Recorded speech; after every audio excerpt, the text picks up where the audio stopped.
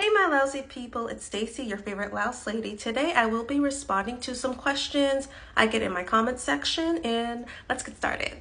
I've been doing lice removal in all for about give or take 10 years, and I've had my own service, my own business for almost 8 years. It'll be 8 years next year, so a long time. So I do lice removal full time, but I also do content creation. I've been doing content creation, I guess that's the term, since the summer, so not long at all. I also have a new business venture I will be doing that has nothing to do with lice. I probably will introduce it to you guys probably the next month or so.